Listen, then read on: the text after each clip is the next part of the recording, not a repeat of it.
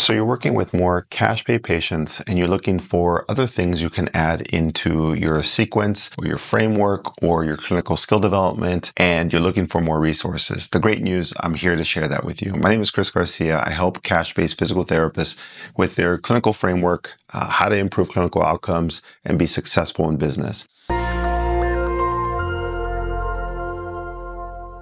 When we look at cash pay patients, you might see them as a patient who is looking for more, a patient who wants a better experience, a patient who wants better outcomes. They're looking for something different. And there are three simple questions that you can ask every single cash pay patient that will just enhance your clinical skills, just enhance everything that you're adding onto that, your great rehab progressions, everything else, and just heighten the experience. But more importantly, it will help them understand why you're different and why you're separating yourselves amongst the other chaos of insurance-based care. These three questions will help you develop a better relationship, gain better buy-in, and ultimately help your outcomes because this person now believes in what you can do for them because you ask them these three critical questions. The first one is you have to understand where they've been.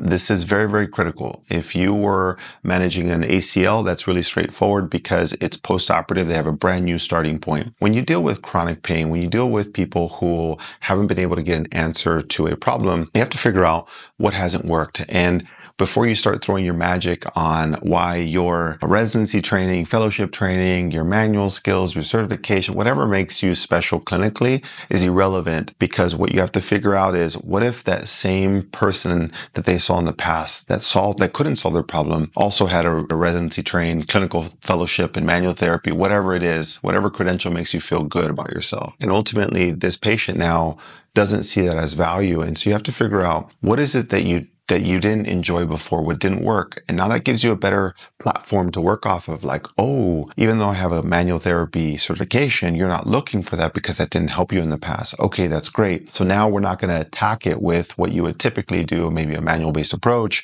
This person's literally telling you, I don't want that. Fantastic. That sets a framework of what to avoid in the future. Now, we talked about the past. The next one is what is it that you're aspiring to get to? What's the ultimate goal with what you're trying to accomplish? What is this limiting you from? And now you can figure out what the long-term goal is. So they might be seeing you for knee pain, but the long-term goal is to be able to play softball in a 50 or 60-year-old league. So maybe this person's 50 to 60 years old and they want to be able to go back to playing softball with their peers, their friends, whatever it is, and they were able to do it in the past and they haven't been able to because of this darn knee pain. So you're not trying to solve knee pain. You're trying to solve, how do we get you to the softball field? That is the ultimate goal. So we found out what didn't work in the past. Great. I understand that. We're not going to work on that. What's the thing that you want to be able to accomplish? Play softball. That's what we're looking for. So we're not going to do the manual therapy and we're going to get you to softball. Somewhere in the middle is where you thrive, right? This is your jam. This is what you're good at. The last question to ask is, what made you specifically choose me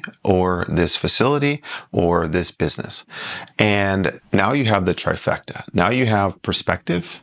Now you see the future, and now you see why they chose you. Those three questions set you up in a better platform to understand why that patient specifically is seeking you out, your services, the company you work for, the company you work in, whatever it may be. Now you understand the customer, because once you understand that patient now says, wow, you're unlike the other ones, which was, we're going to do manual therapy, exercise, and rehab progressions to get you pain-free. What if they didn't like the manual therapy or the rehab progressions? That's the past. What if they weren't looking to get pain-free and they just wanted to go softball, but everyone's focusing on range of motion and pain-free? They didn't look at the future. And no one asked the simple question of why that patient chose you specifically. Now, you might think, well, how does this impact my clinical outcomes? Because the customer understands you and you understand them. That relationship is key to building any successful business relationship on why they hire you. The reason why you hire anyone or anyone hires you